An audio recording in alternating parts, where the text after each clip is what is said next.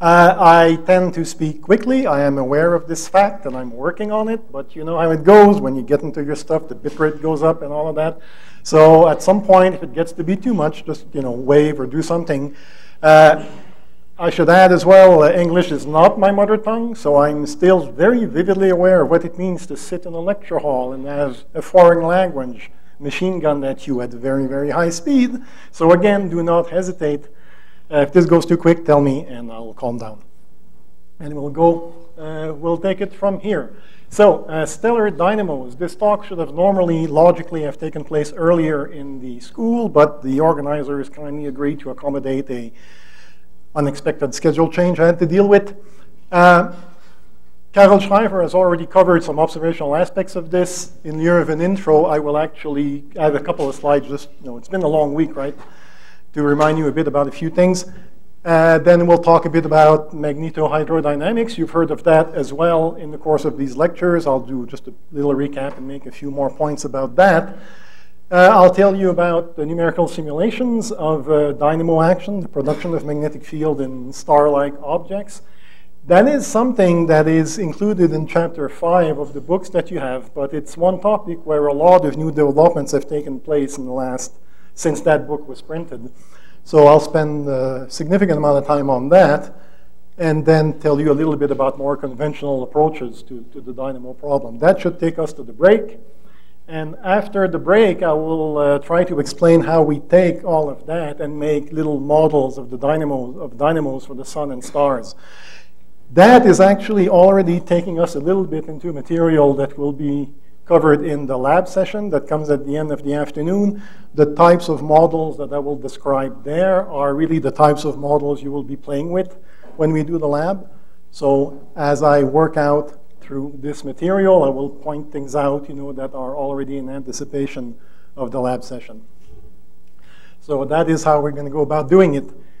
This is a magnetogram of the sun. You probably have seen one of these last week. It's basically a magnetic map where the color scale, the grayscale here, encodes the strength of the magnetic field perpendicular to the plane of the image. So the north solar pole is there, south solar pole.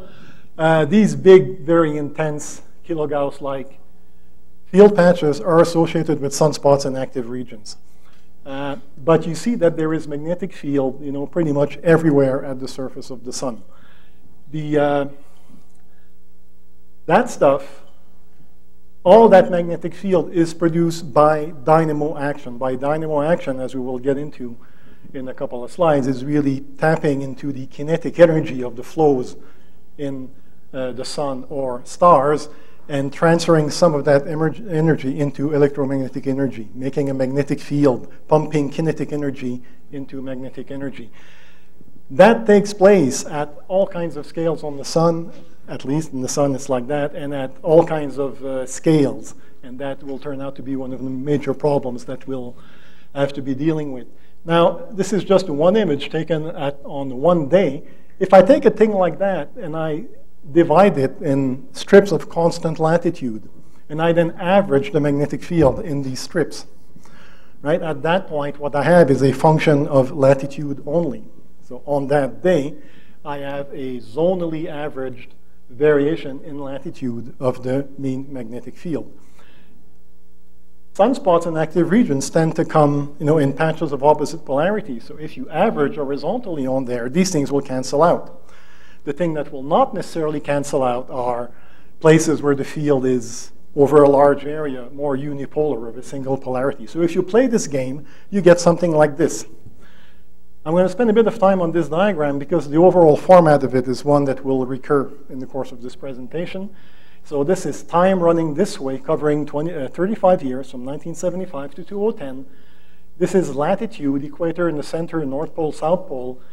And the way this diagram was constructed is to start with magnetograms, like the one I was showing you before. Averaging them in longitude, you get a function of latitude. And at that point, you repeat the process day after day after day. And you stack these functions of these 1D function of latitudes, you stack them day after day after day, and you get this 2D function, this 2D object. And then you code up the strength of the magnetic field, using this color scheme. And what you see there is the solar cycle. These patches here, this is what's left of sunspots when you average in longitude. But you see that there is a dipole moment. This is positive, this is negative, that flips polarity. So what you're seeing here is the polarity reversal of the zonally averaged, the azimutally averaged large-scale magnetic field of the sun. So this is the sort of stuff that we're trying to model and simulate when we make models of the solar dynamo. Now, the sun, of course, we can observe, with very high temporal resolution, high spatial resolution, all of that. When you go to stars, which is really what this stars other than the sun, then you can't afford that. You've heard this morning that we can see hints that they are star spots. We see them photometrically when you look at transits. You saw an example this morning. This is an older way to look at stellar activity, which is to look at emission in the line of calcium H and K lines. This is a line that picks up emission in its core, the core of the spectral line, in regions that have strong magnetic fields. So if you look at the sun as if it was a star, you integrate over the whole surface, right? You pretend that you don't see a disk, that you only see a point. This is the calcium emission that you see. And the first thing that comes out is this cycle. And that is the same cycle that you were seeing on the preceding plot. Yes? It just happens to be a spectral line whose core picks up emission in regions that are magnetized. So it's a convenient proxy, an indicator of the presence of magnetic field. You can do that with magnesiums. There are other spectral lines that do that. It is a line that is easy to pick up spectroscopically in stars when you do spectroscopy of stars. So historically, that's why I guess it's one of the lines that was being used for this. Could I add to that answer, namely, it's one of the few strong spectral lines from ground state in the optical. The fact that it's in the optical. Yeah, you don't need to go in the UV or do anything like that. There are lots of lines in the UV that are good for this as well, but this one is, of course. So anyway, that's the sun. And if you do the same trick with stars, this is just a small sample, you see similar kind of stuff.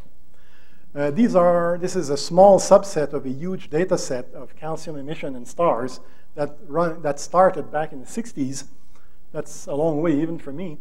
And what you see when you look at that is that not all, but many of these stars tend to show cycles, a bit like what the sun looks like when you look at it as a star, with periods that tend to run from 10 years, the sun, with 10 years, 11 years activity cycle period. The sun is not unusual. You have stars that are flatliners that don't seem to show many cycles, some that show rather irregular type behavior. You see all kinds of behavior. Now, to actually take this measure of calcium emission and turn it into something like an average magnetic field strength is not easy. But one piece of observation that you can pull out of there that is entirely unambiguous, or almost completely unambiguous, is the cycle period. This comes out pretty directly from the data. And this is why, in trying to, people who work on stellar dynamos, trying to make models of stellar dynamos, things like the cycle period is often a very important constraint on your models, because the observations are rather, can be interpreted rather unambiguously. Now, these are all fairly long period cycles. We know now with Kepler data, there are a lot of stars that show much shorter periods. So the range of periods that these things can cover is actually quite large. That's all I wanted to say about observations. You've heard about some of that last week. You could get full lectures just on that stuff. But I want to move on into magnetohydrodynamics, which is covered in a fair amount of detail in the first textbook that you have. So magnetohydrodynamics starts at a place where everybody is comfortable, which is Maxwell's equation. Old stuff, 19th century, sailed through the quantum revolution without any problems. It was already relativity compatible even before relativity existed. So this is pretty good stuff. You've had that as undergrads already. This is Gauss's law, saying that electrical charges, that's charge density, are the source of electric fields. Gauss's law is telling you that there are no such thing as magnetic monopoles. Faraday's induction law, telling you that if you start screwing around with the magnetic field, you will induce an electric field. That's why these light bulbs are shining ultimately. And Ampere's law, saying that you can create a magnetic field either with electric currents or with time-varying electric fields. Some of you might think that I'm missing some 4 pi factors in there. Up in the Great White North, we're told that we're supposed to teach in the SI system of units. This is what this is.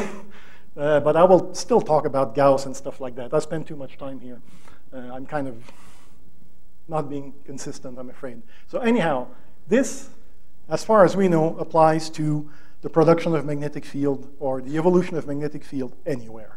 So the deal now is to take this and apply it to a rather specific physical circumstances, which is a plasma of the type that is characteristic of solar and stellar interiors. So this is a relatively dense plasma, much denser than what you get in the solar wind and the magnetosphere. And because that plasma is so dense, dense compared to all this other stuff, the collision frequency of electrons and protons and whatever is much, much, much higher than any of the plasma frequencies that a lot of you guys in your plasma courses have, battled with. In a plasma that is collisionally dominated like that, it turns out that you can reduce all these equations into something that is actually fairly simple. And that's what I'll do now with you guys. The first thing we'll do is take Ampere's law and, with all respect due to the man, drop out Maxwell's displacement current. That turns out to be a good approximation if you're dealing with non-relativistic fluid motions.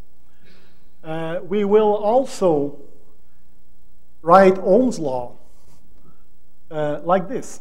We write Ohm's law in the frame co-moving with the fluid. So we have this plasma, this fluid that's magnetized and moving around.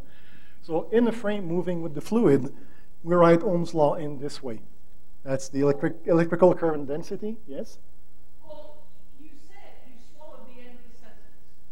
I didn't follow it. You said you dropped the step one Yeah. because of movable fluid. Non-relativistic fluid motions. If the fluid is non-relativistic and no joker is turning batteries on and off here and there, this is legit. All right?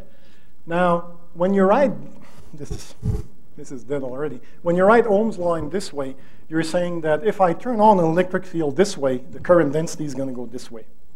Right? These are two vectors, and if I link them with a scalar, it means that the orientation of that vector is always the same as that one. You might recall from earlier lectures that if you're in the magnetosphere or the solar wind, a very dilute plasma, where, for example, I have a magnetic field that points this way, well, even if I turn on an electric field pointing that way, because of the influence of the magnetic field, my current density is going to go that way, right?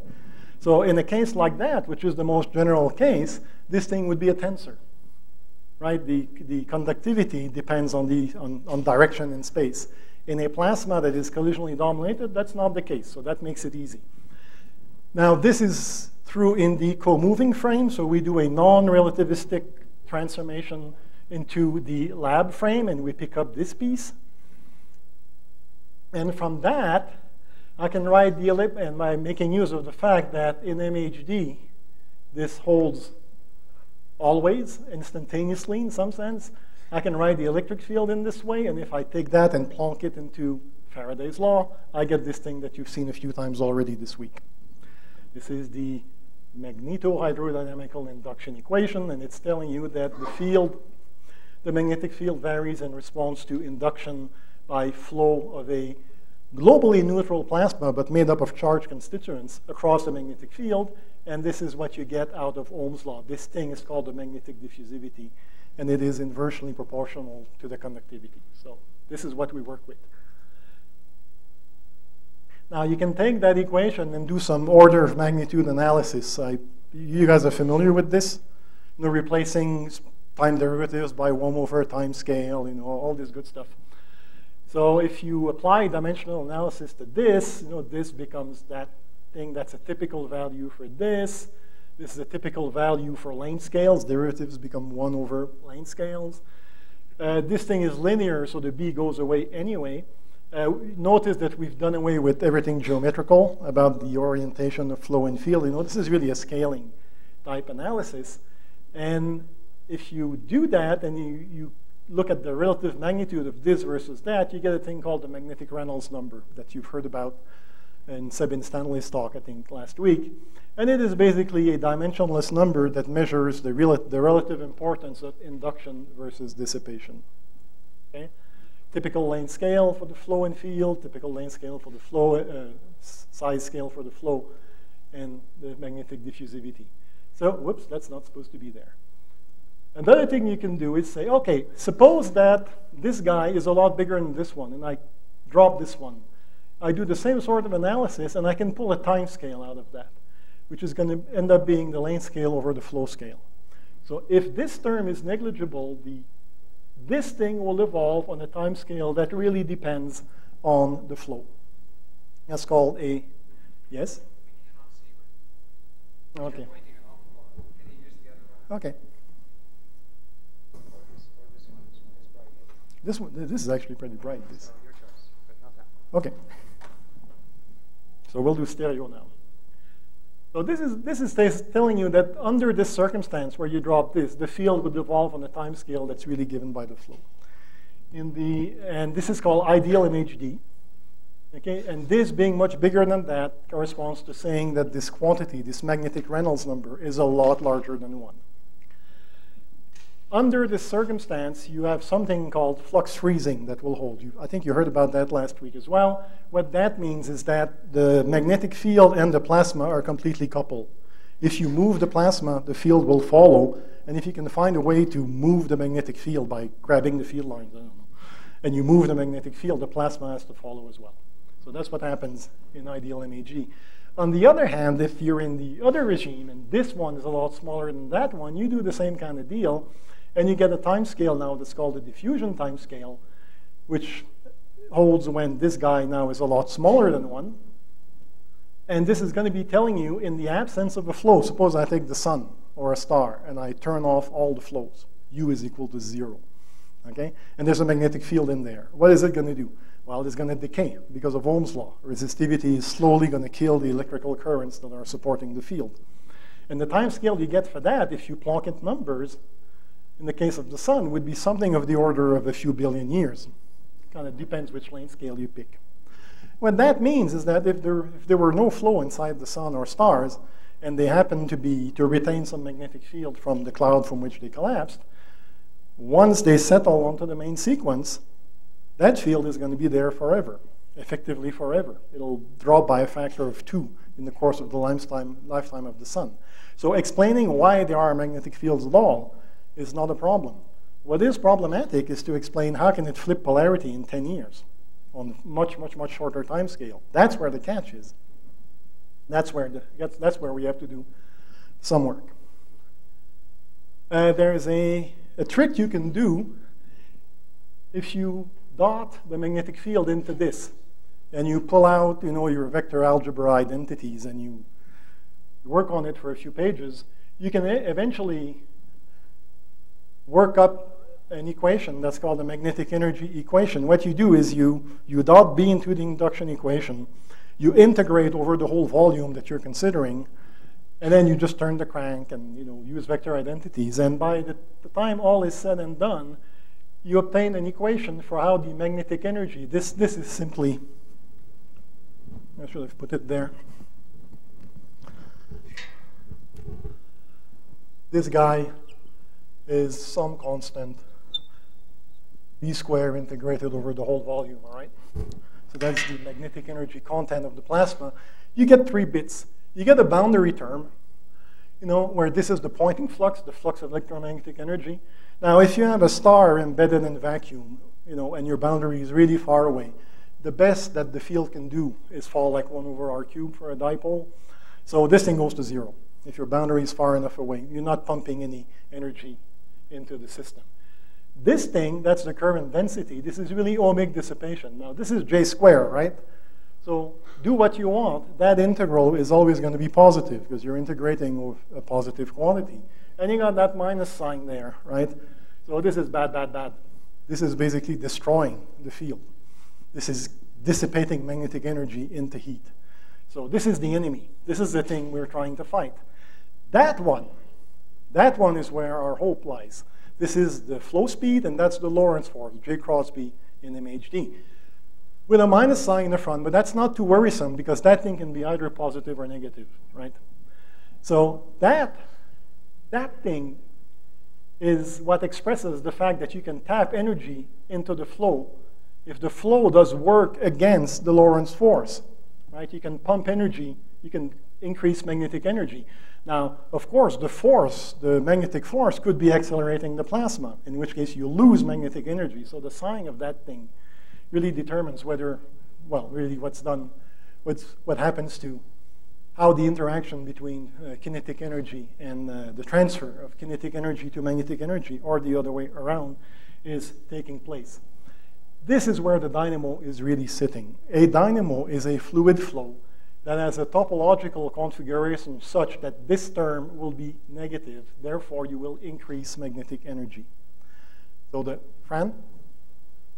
I have a question about your ohmic dissipation. Yep. I assume that sigma is conductivity. Conductivity, yes. And then, are there substantial, what factors could make that different in different stars? Are there expected to be variations between stars, or is that basically the same for all stars? You can get in the actual magnitude of electrical conductivity. That will depend on the temperature, on the density, on a lot of things. But that thing will always kill you. Ohmic dissipation always dissipates, electrical current into heat. So the rate will vary from star to star, but that is always a sink term. This is what you're fighting. So this is the equation we were dealing with. Now, there is a magnetic force. That magnetic force can alter the flow. So if you really want to solve this as a complete simulation, you need to solve a set of equations that includes the induction equation, but also includes other stuff. It looks kind of scary, but this is just mass conservation. This is momentum. This is F equal ma, if you want, for a plasma. Pressure gradient, gravity, magnetic force, viscous force, if any. This is energy conservation, and this is field induction. So a bunch of partial differential equations. You find yourself a big computer. You put them on there, and you let it go and see what happens. That's the brute force approach to the problem. And it's been done. It's been done in various contexts, and I will show you a little bit what all of that looks like. I would like to distinguish between different approaches or definitions of what we like to call the dynamo problem. There's something called the kinematic dynamo problem, and that is dealing only with the induction equation. We're not going to bother about dynamics. We're going to say, okay, suppose that I have the freedom to take any flow that I like, whether it makes physical sense or not, right? I can just invent a flow. So the deal is to invent a flow that I will then put in here without considering any of that, and can I actually amplify the magnetic field in this way? So you would think if I have complete freedom to specify the flow, this should be really easy, right? But it actually isn't. Come up with any sort of flow that you can think of. Most of them will not be a dynamo. You will put a field in there, you will turn on your favorite flow, let it go, and after a while, bleh, everything is dead, right? So that thing is actually quite hard already. And it seems that turbulence, flows with chaotic trajectories, if you really want to be picky about it, seems to be the trick. Now, there's a harder version, which is to say, okay, we're not just going to pick any flow. We're going to take a flow that is dynamically consistent, right? The flow that satisfies, the equations of physics. And that is what's called often the self-excited dynamo problem. Yes?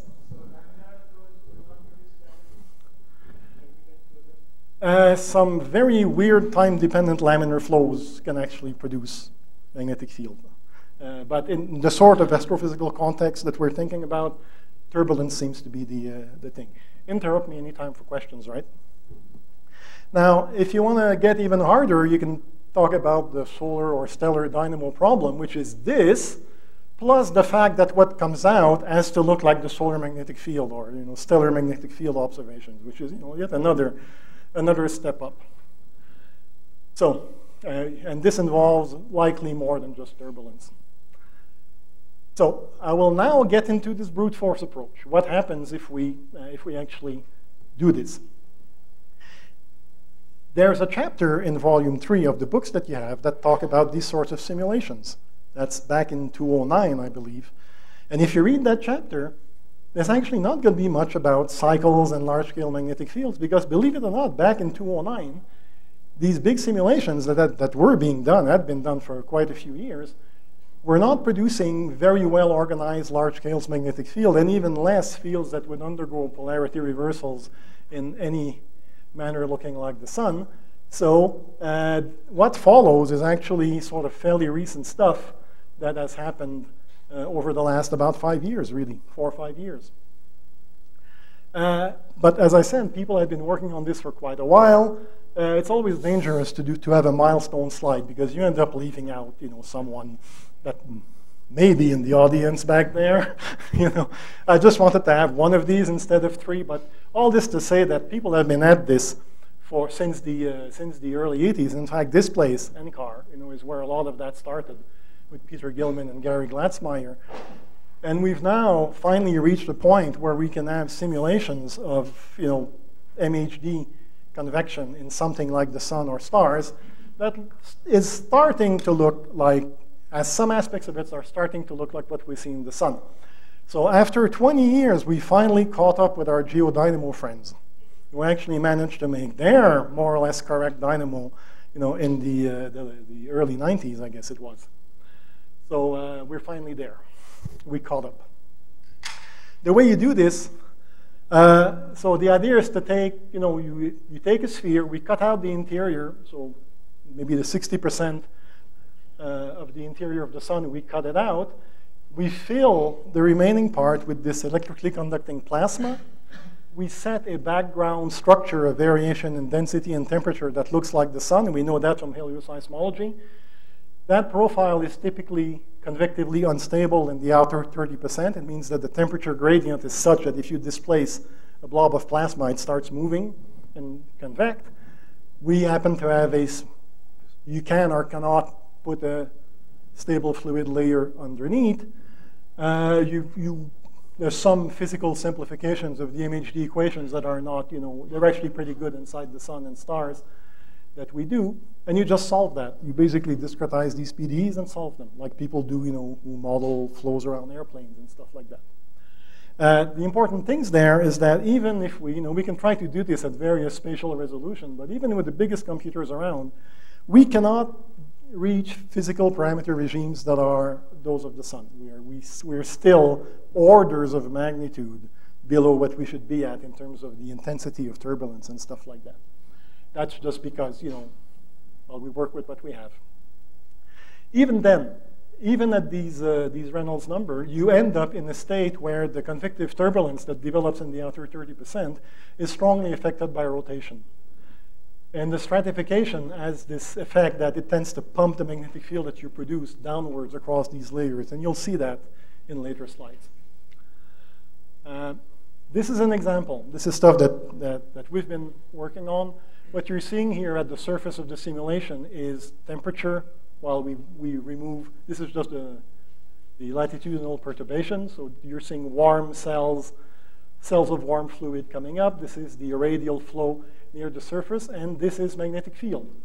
So, the first good news is that, yes, we can produce magnetic fields. This strongly convecting systems, you put a tiny seed field in it, and it builds up a very strong field. That is good. However, that field picks the scale of the flow that induces it, which makes perfect sense, right? If the flow is what drives the field, you expect that the field will evolve on scales, spatial and temporal, that are those of the flow that is driving the induction. This is actually what you expect. And that is already good, but the sun also has this large-scale component that makes a nice dipole that produces these sunspots that are well organized across hemispheres and stuff like that. So how do you take an induction process that operates on fairly small scale and make a large-scale field out of that? That's called, nowadays people call that the magnetic self-organization problem, and I'll come back to that in a short while. Now, these are time series. This is the same thing. This is just the beginning of the simulation. This is a 2,000-month simulation, so it's a fairly long simulation. Covers about 150 years or something like that. So when you start with this ball of magnetized fluid that is in equilibrium in an unstable stratification, and you put a little bit of magnetic field and kick it to get it going, first thing that happens is convection kicks up. Poof. This is the energy of the turbulence, boink, and then it flattens. So turbulence sets in and stabilizes fairly quick. As soon as convection has stabilized, magnetic energy starts to go up. That's log ln. It goes up on a straight line. So this is exponential growth of the magnetic field. This is classical dynamo stuff. Okay, so this field cranks up until the magnetic force starts to resist the flow that is trying to do the induction. And at that point, you think that you're stabilizing. And in fact, the bit of simulation you just saw is around here somewhere for this same very simulation. If you start waiting long enough, whoop, something else is happening. After you think this thing has stabilized, the magnetic energy starts to go up again. Now, this is now the full time series. This little box here was that one. So this is on a linear scale now. So this is the exponential growth phase when you think you're saturated, and then woo, you get into this slowly on a much longer time scale, you start to get this oscillation. Same simulation, we're looking at the surface. The equator is like that. We're looking at this thing equator on. That's temperature again. Rotation is like that. You can see differential rotation. The plasma is at the equator is preferentially flowing to the right. Now we're going to zoom in. Right. We're at the base of the convecting layer. This color coding is now the magnetic field, the zonal component of the magnetic field. It is quite turbulent, naturally. It's living in a very turbulent environment. But you can see that there's a, so we're just unrolling this thing. So there is this structure that tends to be aligned with the zonal direction, latitude, longitude. We're going to animate this over 100 years. And this green band up there and this yellow band there will go away and reverse polarity. You now have this very turbulent system where you have a positive toroidal field, zonal field, and a negative zonal field this way. And if we keep going, this thing will go away. And you will see green appearing on top again and yellow appearing back there. So this thing builds a magnetic field that at any time is very turbulent. And yet you can tell that it manages to build superimposed on this very turbulent component, something that knows about latitudes and longitudes. It knows it's in a sphere. It knows there's a rotation axis somewhere. That's the large-scale component. So what I will do now is I will average this in longitude. This way, that's North Pole, South Pole equator, right? So I average that thing that way at this depth. And I do that day after day after day, and I build, this latitude time diagram. This would be the simulation's equivalent to the very first diagram I showed you, where these things would be the place where sunspots would be produced, the regions of strongest toroidal field. Now, the keen-eyed among you will notice that the cycle period of this thing is around 40 years instead of 11. Well, that's the way it goes. It's actually not bad. If that cycle period had been, 50,000 years or had been 5 days, it would have been worrisome. But at this level, to be off by a factor of 4 on the cycle period is actually not bad. This is a simulation. I can cut it and slice it and dice it whichever way I want, right? So the bottom diagram is the same thing, except that now I'm fixing the longitude and I'm cutting out, as a function of depth and time, what the field looks like. So this is the top of the simulation. This is the base of the simulation. This line here is the base of the convecting layer. And what you see is the magnetic field is actually being pushed down and accumulates beneath the turbulent layers. So this thing pumps down the magnetic field, and the field piles up down there. And that diagram is taken at this depth. And so this is the magnetic field that ultimately we think would produce sunspots. We had a couple of questions. You first. Yeah, kind of just question. Good. That butterfly diagram is at the base of the convection. This one, yes. I mean, I can put it wherever I want. Yeah, probably wouldn't look that nice if you put it on the surface. Nope. Absolutely. You'll see some surface diagrams as well.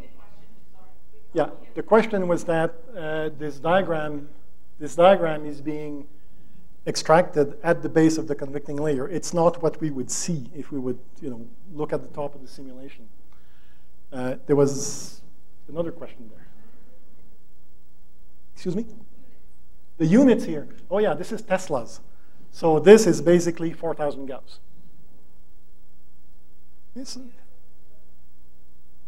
It's close to, it's within a factor of 3 of equipartition at that depth.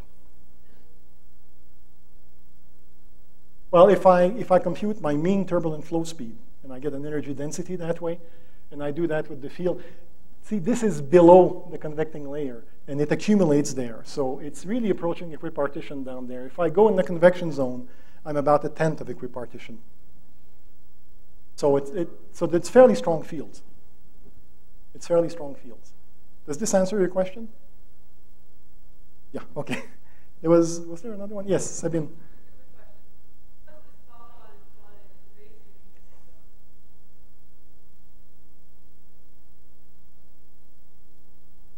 Oh yeah, that is another problem with this simulation. I mean, it's not the sun, right? This is a simulation.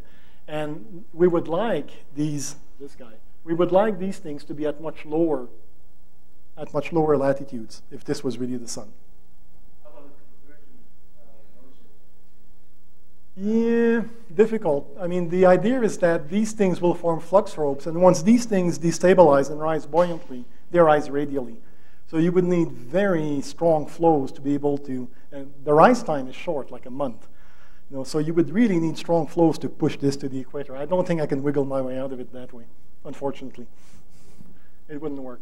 Now, this is showing 4 cycles. We've run these simulations for thousands of years. And what's kind of amusing, if you do it that way, we got like 40 cycles, 40 activity cycles here. This is the surface field. Someone was asking about the surface field before. So we do get a nice dipole, concentrated at high layers. But this, what you see here, is not really a reflection of that because we do not have sunspots rising at the surface in this simulation. We don't even have a surface. We stop at 95% of the solar radius. But if you look at the magnetic energy time series, we get a fairly regular cycle. This is total magnetic energy in the whole domain. And you notice that it never goes down to 0 or close to 0. And this baseline level here is really the overall level of smaller scale magnetism that is sustained in the simulation. Now, once you have such long time series, you can do all kinds of things like statistics and, define proxies of what should be sunspot number, measure that, in various hemispheres. This is again something related to magnetic energy, but in this base layer there, northern hemisphere, southern hemisphere, you number your cycles like the observers do. It sounds better. My cycle 24 is here. It's a weak cycle as well, but that is a complete coincidence. It has nothing to do with solar cycle 24. And then you can measure their amplitude, their duration, and stuff like that. You can try to correlate, various characteristics of your cycles, like their period and their amplitude. And the reason you do these silly games is that we can do that with sunspot data as well. And most of these correlations, they seem to go at least in the right direction, in the sense that whenever sunspot data tells me that these things should be positively correlated, usually the simulation gives me positive correlations, not always. Now, hardcore statisticians would look at correlation coefficients of 0.3, and they would go, yeah, pew, caca, no good. But the fact is that the sort of correlations you pull out of sunspot data are also at that level. So, that's just the best we can do. So anyway, if you kind of look at all of that, these simulations, they're not the sun. They're just this simulation. But there's a certain number of things that they manage to reproduce relatively well, and others where they fail. But still, we have enough. Whatever the limitations, this thing is dynamically consistent on all the scales that we resolve in the system. So we can actually treat that basically as experimental data and go back into the simulations and measure forces and measure things. And this we can do physics with this. And this is the fun part about it. You can do that in, let's see. Yeah. You can do that in stars other than the sun as well. So this is work that's been done here, not by our group, but by a group that's based here and at CU Boulder. They run a different simulation that does more or less the same thing as what I was showing you. And these are 2 simulations for a star that is sun-like, but that rotates at different speeds. So if they run their version of the simulation at the solar rotation period, they do not get a large-scale field at all. We're trying to sort out still why we get it and they don't. We're all friends, we work together on this. If they go at 3 times the solar rate, so they spin their things at 3 times the solar rate, then they do get, this is again a time latitude diagram of the zonal field, they get these field bands. So they do get a well-organized large-scale field, but they don't get polarity reversals. To get polarity reversals, they need to crank it up to 5 times the solar rate, the solar rotation rate. So the reason I'm showing you this is that rotation is obviously something that matters. I've shown you data that illustrated that different stars that have somewhat different luminosity or different rotation rates have different sort of cycles, different levels of magnetism. So when I showed you a flatliner calcium emission, it had no cycle, but it had calcium emission. So it had magnetic field. Is this a star like this? That does build up a large magnetic field that simply does not undergo polarity reversals. I've showed you time series of calcium that were kind of irregular. Is it something like this, where we do get polarity reversals, but they're out of sync between hemispheres and stuff like that, you know? So we can actually get to these questions with simulation data like that. Now, when you go to stars other than the sun, and I'll run another 2 minutes and then we'll take a break, okay? Because that's going to be a good stopping point. When you go, if you start with the sun, where you're basically convectively stable in the inner 70% and you're convecting in the outer 30%, and you start looking at the sort of stars that you've been hearing about, solar-type stars that are somewhat less massive, the convection zone gets deeper and deeper until things become fully convective. So what happens to the dynamo? Convection is essential. So, well, you think that you get more and more convection. However, these stars are less and less luminous, so convective speeds are weaker. They get colder and colder, so at some point, flux freezing in the outer layers of the star will not hold anymore. So there's a lot of potential action happening as you go to cooler and cooler stars. If you go to more massive, more luminous stars, and we're still only talking about main sequence stars here, right? Stars that burn hydrogen in their core. Well, if you start making stars bigger and bigger, it turns out that around the mid-F spectral types, or the early F spectral types, I should say, the temperature keeps increasing in the center. By the time you hit the early F stars, the temperatures in the center of the stars reach a point where hydrogen burning switches from what's called the PP chain to another set of nuclear reactions called the CNO cycle. And these are far more temperature sensitive. The consequence is that the core, where the nuclear burning takes place, builds up a temperature gradient that is convectively unstable. So you start to get convection in the core. At the same time, the star is so hot at the surface that you lose surface convection. So you end up in a situation, you went from a star like the sun that had a radiative core and a convective envelope to eventually a star with a convective core and a radiative envelope. So what happens to magnetic field production and dynamo action in such stars? Again, with simulations, we can get a handle on this. This is a simulation of convection in the core. That's not the whole star. That's just the inner 40%, I think, of magnetic field generation in the convective core of a early type star. And you do get a lot of magnetic field produced in there, but it remains confined to this core. This is now going the other way in a fully convective star. That's a simulation by Matt Browning.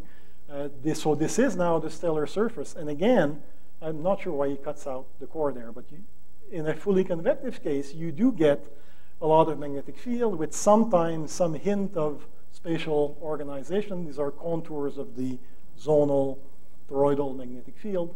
But again, there, you get magnetic fields. You get sometimes large-scale organization, sometimes not.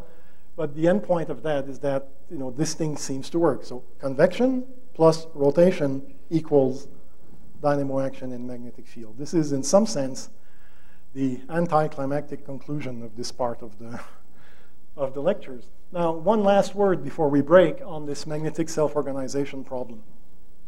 So I've mentioned the problem already. So this is basically the equation that drives the production of the magnetic field. But again, remember that that feeds back onto this via the momentum equation. So this guy, we know from observations and for simulations that it's something that has fairly small lane scales. The convective flow has lane scales that are much smaller than the star's radius.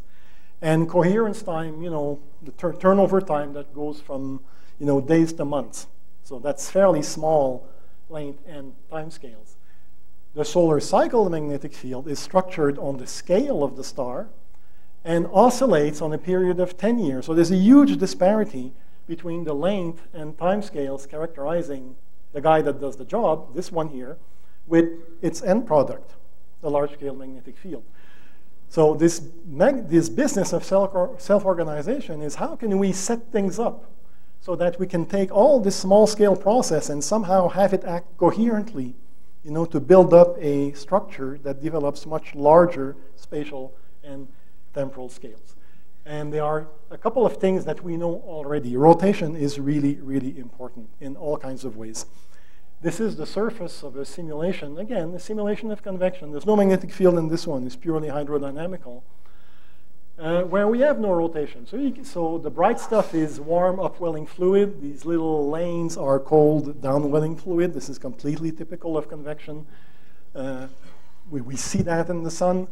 We see that in all the simulations. And this is the exact same simulations where I've turned rotation on at the solar rate. And you can see that the convective pattern changes quite a bit. You get this tendency for convective cells to elongate in latitude and align themselves with the rotation axis. You've heard about that in the context of geodynamo last week. These are the Taylor columns that build up parallel to the rotation axis.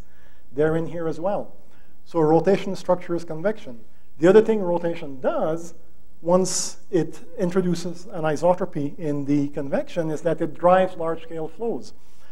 From seismic sounding of the sun, by looking at acoustic waves bouncing off the sun's surface, we can reconstruct what the rotation rate of the sun looks like. We knew from tracking sunspots, 4 centuries ago, that the equator of the sun is rotating faster than the higher latitudes. With helioseismology, we can extend that inwards. This is the rapidly rotating equator. This is a slowly rotating pole. This is the base of the convective layer, and that big latitudinal shear and angular velocity vanishes in this thin layer we call a tachocline. This is the differential rotation we get out of a hydro simulation. So we tend to get with reasonably solar parameter regimes. So we get, again, a rapidly rotating equator, slowly rotating pole, a thin shear layer. It's not perfect, okay? This rotation is squeezed in the convection zone more than it is here. We don't get much of a tachocline in the equator in the simulation. We don't have a surface layer, so that's why presumably why we don't get the surface shear.